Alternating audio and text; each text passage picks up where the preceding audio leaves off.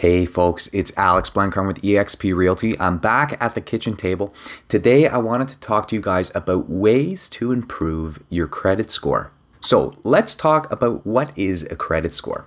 So basically a credit score is a 3-digit number that predicts the likelihood that you will pay your bills on time. So why is this important? Well, when an entity is looking to loan you money, whether that's a car loan or a sum of money or even a mortgage, what they'll do is they'll look at your credit score.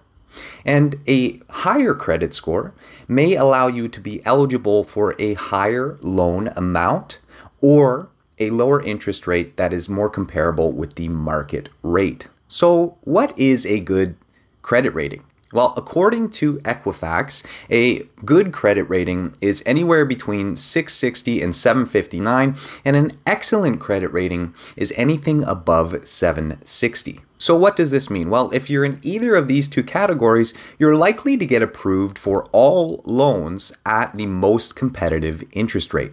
Now, anything below 660, you may not be approved for the loan, or you may have to pay a higher interest rate than the current market rate. However, the credit score isn't the only thing that these lenders will look at. They'll look at things like employment history, the amount of income that you have, your debt to income ratio, and things like your capital or the assets that you currently own.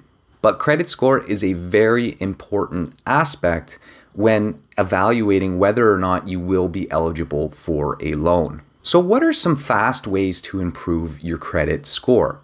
Well, the first one is to look for any errors in your credit report. So in Canada, you are eligible to dispute any errors for free.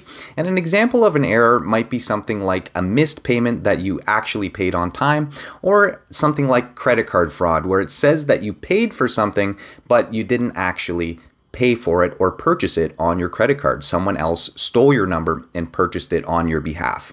Calling your credit card company and removing these errors can immediately improve your credit score. Number 2 is getting a late payment removed. So paying your credit card on time is so important because it demonstrates to lenders that you will in fact pay your debts on time.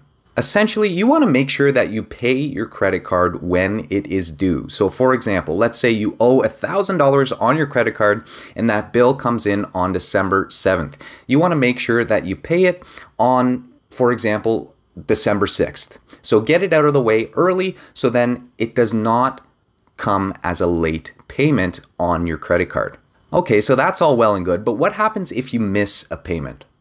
Well, this is a great part about the credit card industry. You can actually call Visa or MasterCard or American Express, whoever you're using as your credit card, and call them and see if they will reverse the late penalty. So never hesitate to call and ask. The worst thing that they can say is no. Number 3 is the utilization rate. Now, this sounds a bit complicated, but basically this is the ratio between what you typically spend versus the amount of credit that you have on your account. So let's say that you have a $10,000 credit card limit on your Visa card, but you typically spend about $3,000 a month on that Visa card. Therefore, you have a 30% utilization rate. Now, best practice is to stay under or around 35% if possible for your utilization rate. And if you want to earn the most amount of points, stay at around 10%. That would mean that you have a $10,000 limit and you spend around $1,000 on your credit card monthly. To improve your utilization rate, you can always increase the amount of credit that you have. So you can call your bank quite simply and increase your credit limit on your Visa card. Getting another credit card can also improve your utilization rate, as this will further increase the amount of credit that you have. You also want to make sure that you're not overextending with credit.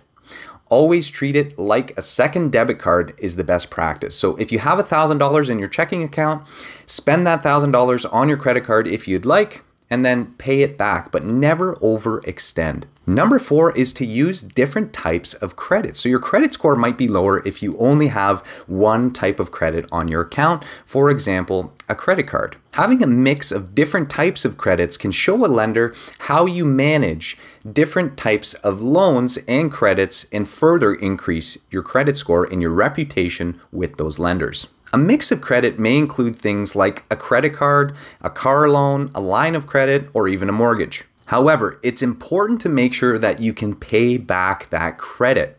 Don't go out and just get a bunch of extra credit that you cannot afford to pay back to improve your credit score. Number 5 is to limit the amount of credit applications or credit checks. Now, it is normal and expected that you'll apply for credit from time to time, but when lenders inquire from a credit bureau about your credit rating, it's considered an official inquiry, and this goes on your credit report. In order to control the number of credit checks, you can limit the amount of times that you apply for credit, or when you're shopping for things like a mortgage or a car loan, make sure you shop around and get different rates within a 2-week period. Therefore, your inquiries will be combined as a single inquiry and be treated as a single inquiry on your official credit report. As a general rule, only apply for credit when you need it.